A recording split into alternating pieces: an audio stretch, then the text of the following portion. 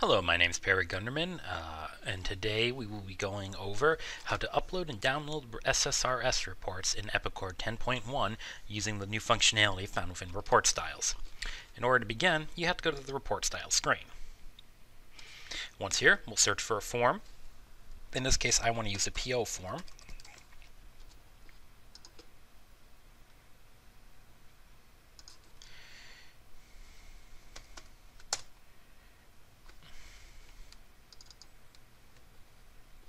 And now that I have the purchase order form, we can see that I have two different report styles, one standard and the other with a logo.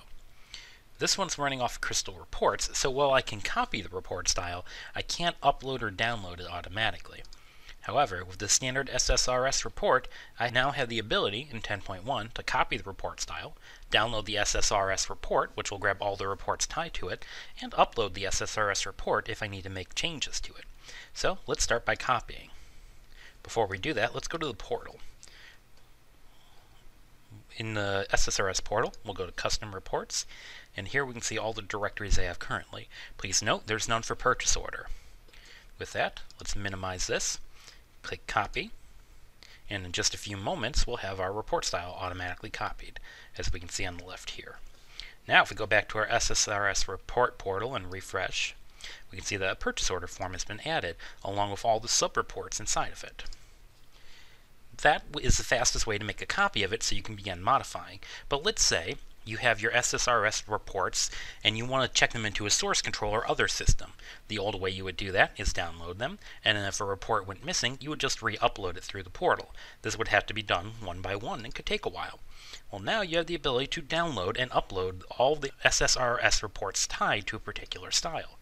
So for that, I'm going to select Desktop, and SSRS, or the download tool, will actually look for this directory wherever you point. Since I have a reports folder on my desktop, I want to go to the level above that, which is just a desktop. If I click on reports, it'll try to create a reports folder within reports, which causes some confusion. So for that, I'll click OK. We can see that all the reports have been downloaded. And now if we go to that directory on the desktop and refresh, we'll see inside of Custom Reports, I now have a purchase order form. Inside of here are the most recent copies of all my reports. Now let's say we do the reverse. I've made some changes, but accidentally really messed up a report in the report holder, so I need to delete it. Simply go to a PO form. I'm going to delete it from here.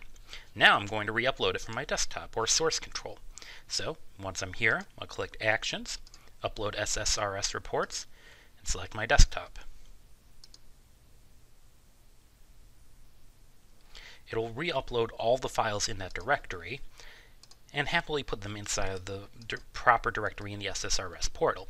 So this is good for source control as well as creating your custom reports, so you can quickly and easily do it as opposed to having to manually download and then re-upload each SSRS report.